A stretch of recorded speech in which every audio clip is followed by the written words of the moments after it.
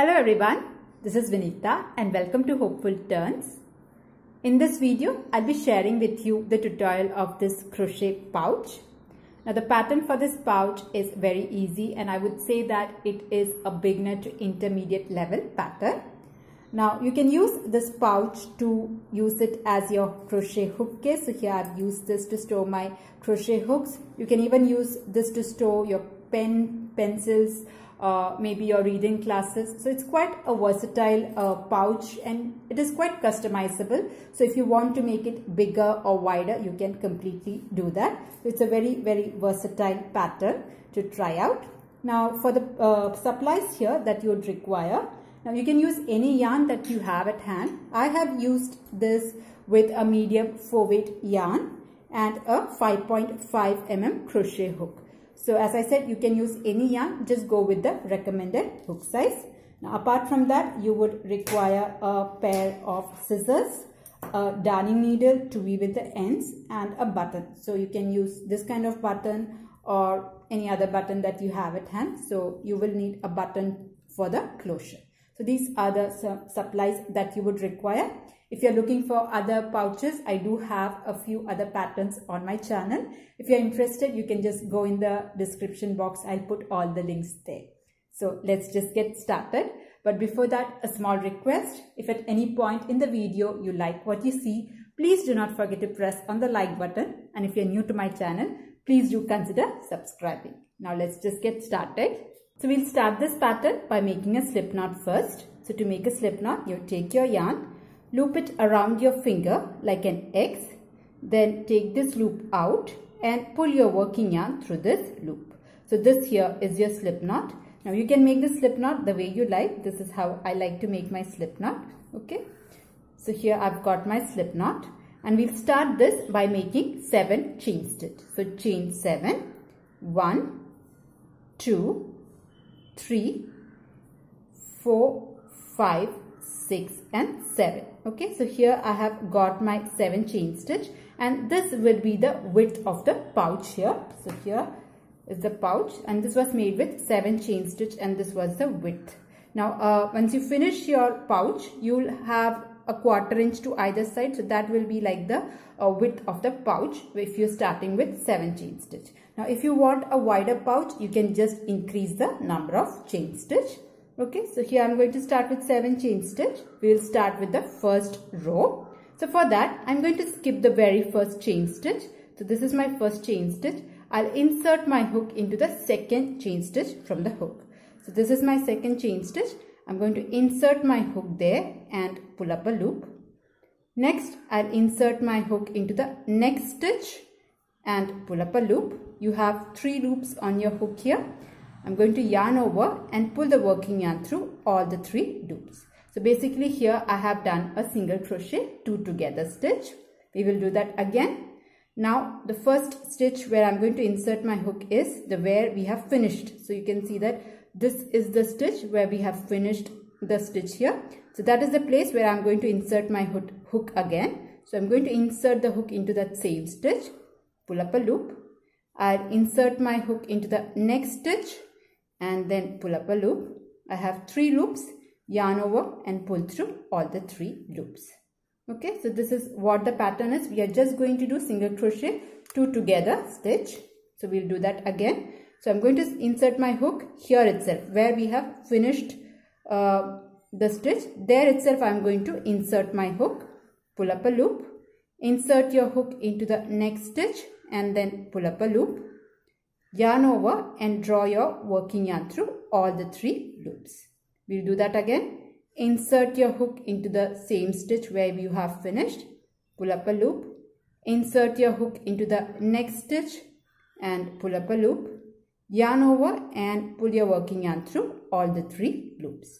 We'll do that again. So insert your hook into the same stitch. Pull up a loop. Insert your hook into the next stitch. Pull up a loop. Yarn over and pull through all the 3 loops. So this here was my last stitch. Now if you have made a longer chain stitch, you just continue this pattern till you reach the end of the row. And once you are at the last stitch, at the very last stitch you have to make a normal single crochet. So in the very last stitch, make one single crochet. So this is row 1. We will repeat the same pattern. So for the row 2, and from here onwards, every row will start with chain 1 and then turn our work. Now we are going to repeat the single crochet 2 together stitch itself. So this is the chain 1, just ignore that. Come to the very first stitch and pull up a loop. Again go to the next stitch and then pull up a loop. Yarn over and pull through all the 3 loops.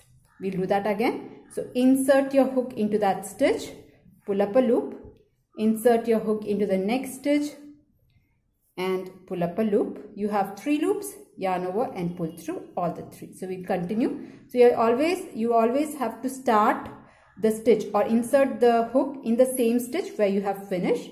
So this is where we have finished. I'm inserting my hook there and then doing the single crochet 2 together stitch. I'll do once again. So insert your hook, pull up a loop, insert your hook into the next stitch, pull up a loop, yarn over and pull through all the 3 loops. And the very last stitch, you can see that it is a little bit twisted, so that is also there. We'll complete a single crochet 2 together stitch there also. Pull up a loop, yarn over and pull through all the 3 loops. So single crochet 2 together has been done in all the stitches. And in the very last stitch, you also have to put a normal single crochet. So always end your row with a single crochet, a normal single crochet. So this is the pattern that we will be following till you reach the length that you require. So I'll show you once again. So every row we'll start with chain 1, turn the work and then make single crochet 2 together till the end of this row. So we'll do that into the first stitch, into the next stitch and then complete your stitch. We'll do that again. Insert your hook into the stitch, pull up a loop, insert your hook into the next stitch, pull up a loop, yarn over and pull through all the 3 loops. You just have to take care that the first stitch will go, you have to insert the hook into the last stitch where you have finished. That's the only thing that you have to take care. The remaining, it's very easy. So this is my last single crochet 2 together stitch that I'm going to do. So I'll insert my hook where I have finished. So I'm pulling up a loop. I'll insert the hook into the next stitch, pull up a loop, yarn over, pull through all the 3. So this completes the single crochet 2 together stitch. And in the very last stitch, you always have to finish with a normal single crochet. So just go on repeating the same pattern till a couple of rows. I'll show you what is the length that I have made. You always chain 1, turn your work and then repeat the pattern. You can see a nice texture forming. So I'll make a few more rows of the same single crochet 2 together stitch. Do not forget to put a last single crochet in the very last stitch. And I'll make a few rows and I'll meet you. Okay, so here I have repeated the pattern and made it into a long strip. And if I have to measure my strip here, this will measure about 14 inches or 36 centimeters. So this is how long my strip is. You can increase or decrease the number of rows. It totally depends on how you want or how big you want the hook case to be. So this is how I'll be making it. I'll fold it over like this and this side I'll be using as my flap. So this is how my pouch will be looking. So adjust the length of the strip according to the way you want your pouch to be. Okay. So the strip is done. Now we'll be working on all the 4 sides. And here we'll be making a single crochet on all the 4 sides. A normal single crochet. We are just going to make a border first. So if you see on this side, you can easily find gaps here. So you can evenly place your single crochets. So I don't know. Okay. Here is one gap here. Here is another. Here is one more. So like this, just evenly place your single crochet. You can find a small gap. So you can see one single crochet will go here, one will here, one here, one here. So like that, you can evenly place your single crochet. So we'll first work on the lengthwise and then go to the breadth. So I'm going to start from this side. I'm just going to place a normal single crochet. So this was my last single crochet. I'll come to this side here and place a single crochet. So I'm going to insert my hook, pull up a loop and make a single crochet. So this here is my next stitch. I'm going to make a single crochet. Come to your next stitch and make a single crochet. Like that, in each of the stitches here, I'm going to evenly place a single crochet. And when you reach your corners, you have to put 3 single crochets. So once you reach this side, instead of putting 1 single crochet, put 3 single crochet in this stitch and continue making a single crochet. Again, at this corner, make 3 single crochet and then make 1 single crochet on every stitch of this side. Once you reach this corner, again place 3 single crochet. So just continue making 1 single crochet in each of these stitches. So I'll also continue that and meet you once I'm done with all my 4 sides. Just make a normal single crochet, so it will be kind of even. There will be no rough edges and you can easily stitch this up. Okay, so I'll just continue making a single crochet on all the 4 sides. So here I have finished making single crochet on all the 4 sides, and if you see, you'll get a nice clean and even sides in all the 4 sides. And since we have put 3 single crochet on the corners, you can find that it is nicely curved. Okay, so this was my last corner where I have put 3 single crochets in the corner stitch, and to finish this off, I'm going to the very first single crochet where we had started. I'm going to go there and slip stitch to join. Okay, so this will finish off the border, and I'm just going to cut my yarn here. Okay, and now we will stitch this up to make it into a pouch. Okay, so this is how your piece looks like. It's very neat and clean piece here that we have got, and now I'm going to fold it into a pouch. So I'll just do it once again and check the length that I want to have. So this is how I want my piece to be. Okay, so I'll just take the same color yarn here, and I'll start by making a slip knot first, and we're just going to join these 2 pieces. So I'm making a slip knot here. Okay, so next what I'm going to do is I'm going to take these 2 pieces which I have folded like this. So just adjust accordingly how much you want the fold to be. So this is how I like my fold to work, and I'll go at the very bottom here. At the very bottom you have 2 single crochet. You can see 2 single crochet properly. I'll be going and working at the very end, not the 2 single crochet, but beyond that there is one small stitch that you can find. I'm going to attach my yarn here with a slip stitch. So join with a slip stitch first. So I'm going to make a slip stitch in order to attach my yarn here. Okay, next what I'm going to do is I'm going to use 2 single crochet on both sides and make a slip stitch with them. So this here you can see that there are 2 V stitches which are nothing but your single crochet. So I'm going to take these 2 stitches together and make a slip stitch like this. Come to the next stitch. So 1 stitch from this side, 1 stitch from this side, and then complete my slip stitch. So I'm just going to make a slip stitch to join these 2 sides. So I'll be making a slip stitch from here all the way to this side, and then continue making slip stitch over this. You can find that you can easily find the V stitches that are here. So I'm just going to place 1 single crochet over all these stitches, come back to this place, and then slip stitch across. So all the 3 sides we are going to slip stitch. So I'll be just doing that.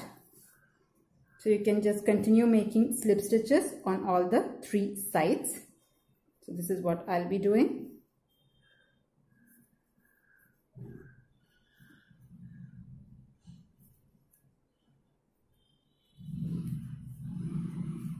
So here I have attached this side with a slip stitch. So I have used both the sides and made a slip stitch. I've reached the end of this, and I'm just going to place a slip stitch in the rest of the stitches. That is for the flap here. So just continue making slip stitches, and at this point when we reach the width side, we will be making our buttonhole. So I'll show you that also. So I'm just placing 1 slip stitch at the remaining stitches. So it is very easy, since we have made a single crochet. It will be very easy to do the stitches because you can clearly see the stitches. It's like a V, so you can properly do that. Okay, so here we are at the top side, and here we are going to make a buttonhole. So when you reach the middle stitch, you have to make your buttonhole. So I'll continue making a few more slip stitches till I reach almost the center. I think this is my center stitch here. I have made a slip stitch. Okay, so here I am at my center stitch, and here I am going to make my buttonhole, and for that I am going to make chain 5. So make your 5 chain stitch, 1, 2, 3, 4 and 5. Okay, so here I've got my 5 chain stitch. I'm going to go in the same stitch and slip stitch again. So this will create a small buttonhole kind of a thing, and then I'm going to continue making a slip stitch row. So I'll just make slip stitch till I reach the next end. So just continue making 1 slip stitch, and you can continue making slip stitch all the way till here. And once you reach this side, use both these 2 sides and make slip stitch till you reach the very end. Okay, so I'll just continue making 1 full row of slip stitches all the way till the bottom. So here I have completed the slip stitches on all the 3 sides. I just didn't make a slip stitch here. So this is just the single crochet that we had done earlier. I've also attached a button here. Now if you want, you can attach the normal wooden button or any button that you have at hand. I just felt that the wooden button was not going very well with the brown color yarn that I have chosen. So yeah, our hook case is ready. Just hide in all the loose ends, that also I've done. And now I'm going to use this as my hook case. So just take your hooks, you can place this inside your hook case and use the button for your closure. So there you have your hook case ready. So it's a very simple pattern. You can make this pouch for different to store different things. So I'm going to use the other one to store the color pencil. It looks really nice with all the colors, and this being a handmade, it is going to be a really good option for a handmade gift. It would look lovely. You can also use this to keep your reading glasses or your sunglasses. So you can find different ways to use this kind of pouches. It has a really good texture to it. So if you like it, please do let me know in the comment box if you enjoyed making this. And if you found this helpful, please do not forget to press on the like button. And if you're new to my channel, please do consider subscribing. See you in the next video. Until then, bye-bye. Thank you for watching.